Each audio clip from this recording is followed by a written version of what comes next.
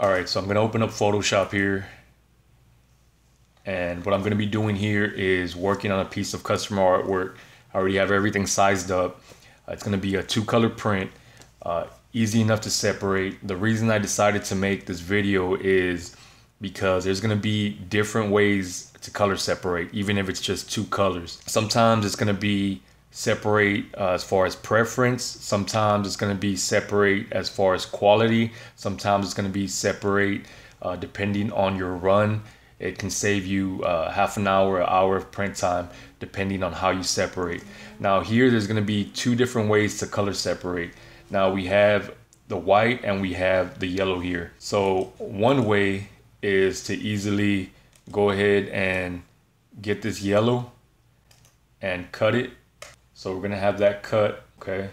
So now you're going to have one layer. See if I can bring that back a little bit. See, you have this color separated, and then you have the yellow separated. All right. So when you print your white, that's what you're going to get.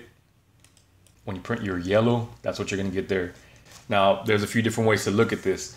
All right, this is going to be easy enough. You got to remember, when you go to print, how do you want to print? Are you going to do wet on wet? Are you going to do 1 pass? Are you going to do 2 passes? Now, when I say pass, I mean flood and stroke, hit it through the flash dryer. That's 1 pass. Come back again, flood and stroke, flash dryer. That's another pass. So are you going to hit it with 2 passes? Are you going to go 1 pass? Are you going to go wet on wet, like I said?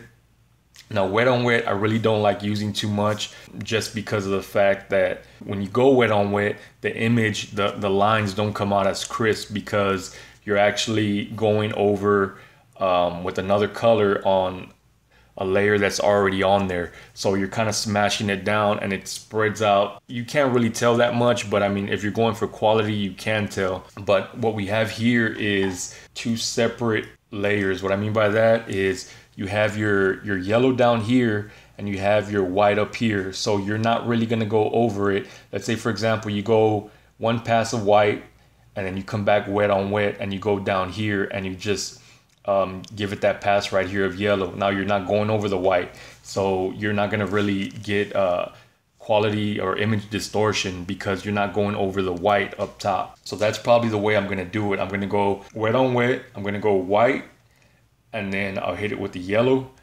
flash, come back around and do the same thing.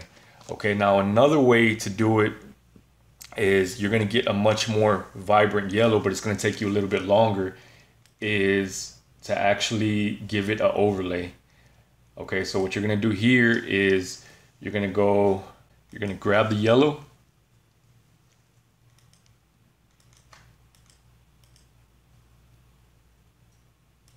so you have the yellow here.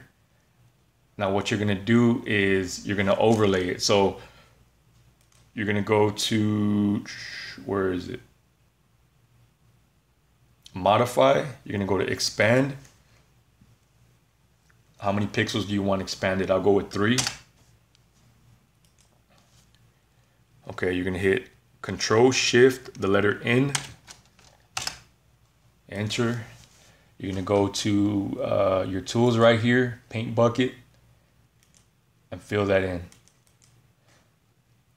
The reason you're going to want to extend your pixels is because once you go over with that overlay, if you don't extend your pixels, you're going to see that white bleeding through. So, okay, so we got the yellow here.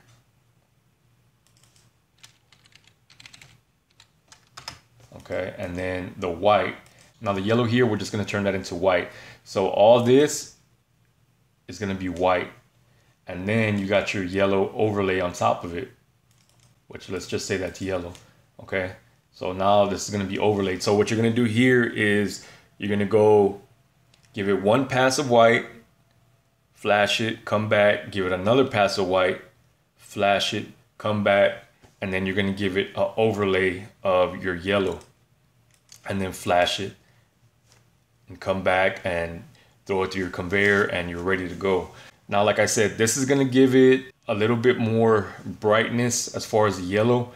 because even if you give it 2 passes of yellow without the white underbase, it's still gonna look a little bit dingy depending on the yellow that you do use. I got a very good yellow. I don't really worry too much about giving it a underbase. So what I'm doing here, like I said, I'm not gonna go this route, but if you have a really thin yellow, or if you have a really thin color, whatever color you're using, you're gonna wanna hit it with that underbase, especially if it's like a hot pink or a royal blue. A royal blue tends to really bleed into the shirt a lot if you don't give it that underbase. So whenever you're color separating, you're gonna wanna think about how it's gonna come out in print.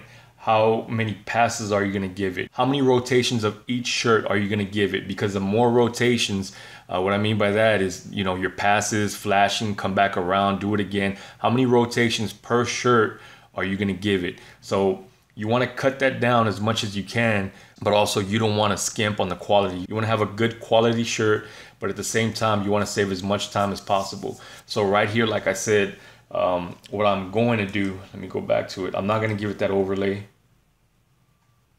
All I'm going to do is cutting it.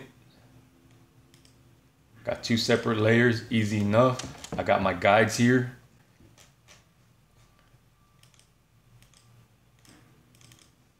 And Arnold's ready to print.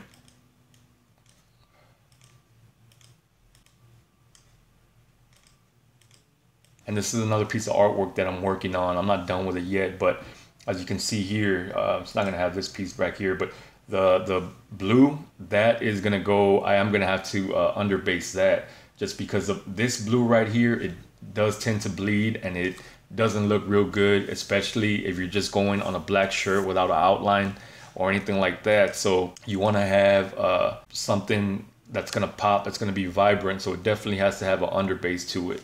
And then I'm also gonna outline the wording here in a royal blue, so that's also going to have the underbase to it. Sometimes you got to experiment a little bit, but I really don't like using wet on wet. But again, Arnold's ready to print. We're going to get this guy going and move on to the next one. I appreciate you watching. Don't forget to like and subscribe. Check out all my other screen print videos, and until the next one.